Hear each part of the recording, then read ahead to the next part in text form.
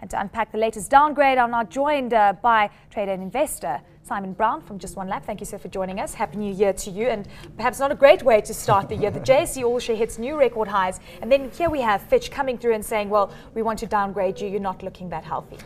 I think you're right. Not a great way to start the year, but I think we really saw it coming. We've seen the downgrades already from Moody's and Standard & Poor's. Fitch really just catching up with them in a sense, the third, and that they have been the sort of the late to the party over the last year or so. It's not great news, but our market seems to have ignored it. There was a bit of weakness in the currency, but I'm not sure that we can necessarily say that really was a direct result of the downgrade. And now it puts us in the company of countries such as America and France, who downgrades are common these days. The trick is we are a notch above junk. That is the worrying aspect. Exactly. So junk status basically means that South Africa is just not a fantastic investment destination. Borrowing costs are going to increase dramatically. And I mentioned that the JSE All-Share is hitting new all-time highs. So companies are still doing relatively well. Perhaps the overall economy is not being viewed as a healthy investment environment. We're seeing this coming through with what happened in Marikana. We're worried about the farm workers' strike, which is currently underway. What do you foresee into this year with all this drama occurring in the background? You make a good point there. JSE doing well. You also then mentioned Marikana. If we break the JSE into components, industrial stocks done brilliantly. Your SAB, Miller, your ShopRites and the like. Financials done fairly well. Resource stocks had a really tough time of it. We've seen Billiton doing all right. We've seen Anglo doing all right. But the gold miners, we saw Harmony shut down a mine loss because of the strike action and the like on Monday. We're going to see more of that coming through. And that is the concern. Overall, our economy, 2.5% growth, nice, it's growing, it's not nearly enough. Within that, their pocket's doing well. Of course, and we need around 7% growth to make a dent in this unemployment figure of 25%.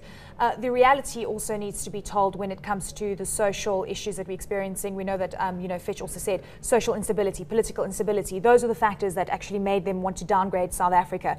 A lot of the S&P, as an example, and Moody's both have a negative outlook on SA, despite the fact that Fitch has a stable outlook. If things deteriorate further within the farm workers' strike, even in on the mining front with labour unrest, this could spell doom and gloom for the rest of the year. Is this what you're anticipating? It could, but we need a lot of deterioration. Farm workers' strikes is a big story and an important story, but that one catalyst isn't going to do it. If we read into the reports from all three of the rating agencies, what are they talking about? The general unemployment issues, the general lack of growth, the concerns around government and the like. A couple of people thought that Cyril Ramaphosa coming in as deputy president of the ANC would be the silver bullet.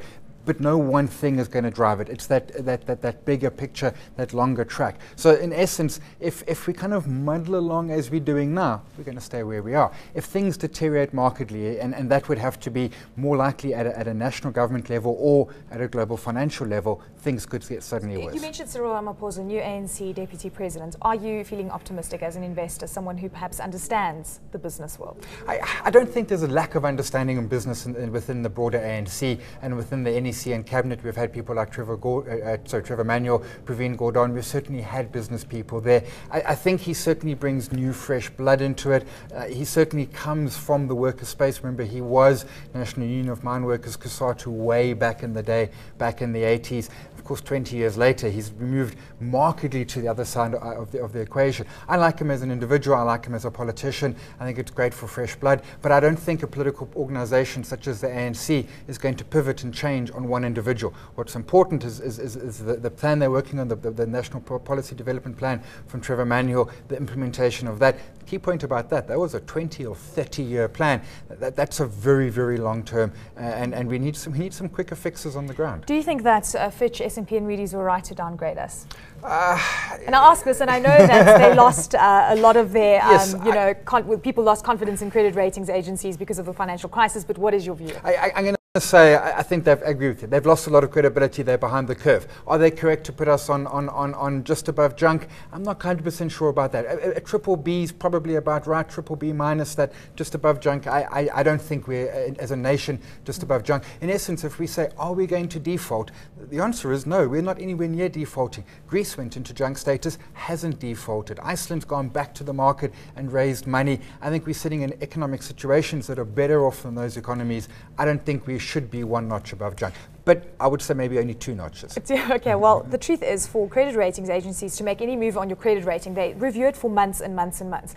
And there's got to be sustainable news coming through for them to say, well, you deserve an upgrade or you deserve a downgrade. What would you suspect that would perhaps change our fortunes when it comes to credit ratings into 2013, if anything at all? What would be that silver bullet that you were talking about? I think it's a great question, and I think there are 2 things. A much stronger tackling of unemployment. Less talk, more doing. We see a lot of talk. We saw numbers came out last year. One of the government agencies creating jobs at like millions of rands per job, etc. I think that needs to be challenged. And the big issue at the moment is labour unrest, whether it be in the mines, whether it be on the farms in the Western Cape. That needs to be tackled and resolved. And that's the legacy where I think everyone, union, government and labour, have all failed the workers.